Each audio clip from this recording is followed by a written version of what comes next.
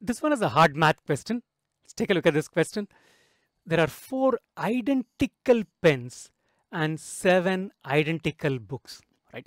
If we went on an autopilot and tried to solve this question, we're likely to get an answer which is incorrect. This word identical is very crucial in solving this question, right? In how many ways can a person select at least one object from this set? So we have a set comprising 11 objects, right? 4 pens, they are identical, and 7 books, these are identical, right? Now, for a moment, let's just look at what if they had not been identical, right? We'll have pens which are like P1, P2, P3, P4, right? Leave the books, we'll come to the pens and understand it. If they have not been identical, right? One could be a red color pen, blue, green, black, some 4 different color pens, let's say. If I select a pen out of this, how many ways can I select it? I can select it in 4C if they had been distinct. Then the number of ways of selecting one pen is 4 choose 1, which is equal to 4. Because the pen selected could have been either black or red or green or blue, right? It could have been any one of these 4. I could have selected it in 4 ways. Now the same thing, if these pens are identical, then the number of ways of selecting one pen, right? Pick 4 pens which are identical. Select a pen and see. Will you be able to make a distinction between which one you selected? You could have selected one this time, put it back and select it the next time. You will not know whether you selected the same one or a different one because these pens are identical. If they are identical, the number of ways of selecting one pen out of 4 pens is actually equal to 1 way. It is not 4 ways. Here I can clearly say, hey, I have a blue pen, I have a green pen, I have a red pen, I have a black pen, or whatever it is. Here all 4 are blue, all 4 are, let's say, Reynolds pen, all 4 look alike. There is no distinction to differentiate between them. Then it will all appear the same. It's not just for one pen.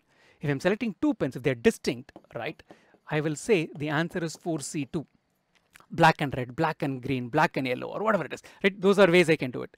Here, the number of ways of selecting 2 pens is you do not know which 2 you selected. You selected these 2, you selected these 2, you selected these 2. They're all going to appear the same. So number of ways of selecting 2 pens out of 4 identical pens will also be only 1 way.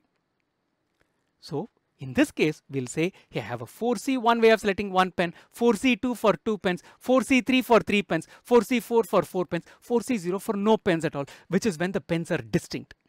When they are identical pens, the number of ways of selecting 0 pens is equal to 1 way.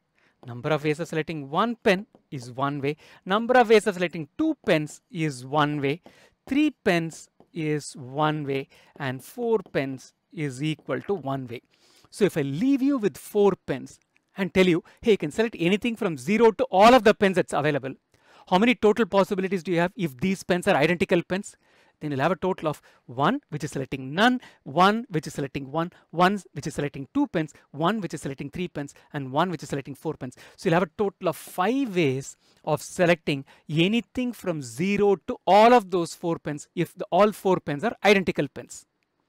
Extending the same logic for books. I have 7 books with me. So anything from 0 to 7 books, if I'm allowed to select, I'll have a total of 8 ways. How many ways can I select 6 identical books out of 7 identical books? In only 1 way. Because with 6 I selected, I have left no clue of differentiating. This time it could have been the first 6 in the row. Next time it could have been leaving the third one, the remaining 6, and it will all appear the same because they are identical books. So when they are identical objects, this 4C1, 4C2, that does not hold good. 7C1, 7C2 does not hold good. You'll have a total of 8 ways, including not selecting even a single book. 5 ways, not selecting even a single pen. So now what do we have? We have to select 1 pen and 1 book, or we'll have to select 1 object. We'll have to select 1 object. So essentially, I need not select a pen at all. I could select 1 book. I need not select a pen at all. I can select all 4 out of the 7 books. So I have multiple possibilities. So when it comes to pens, I can select 0 or 1 or 2 or 3 or 4. There are 5 possibilities available to me. So when it comes to books, I'll have similarly anything from 0, not 1, 0 to 7 books I can select. So I'll have 8 ways of doing this. So I'll write some of the possibilities just to give us an idea. The first one I'm referring to is the pen. 0 pens and 0 books. 0 pen and 1 book. 0 pen and 2 books. So on and so forth. 0 pen and 7 books. So 1, 2, 3. you know that we are having a count of 8. I can have 1 pen and 0 books, 1 pen and 1 book, 1 pen and 7.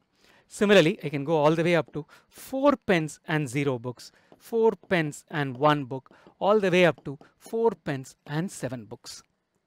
So 8 in a row, 5 such rows, 0, 1, 2, 3, 4, right? 5 rows. So we have a total of 40 possibilities of selecting not even a single pen and a single book, all the way up to selecting all 4 pens and all 7 books. So this is a total number of outcomes if you select anything from none to all of the objects available when the objects are in 2 sets and each of the sets contain objects which are all identical.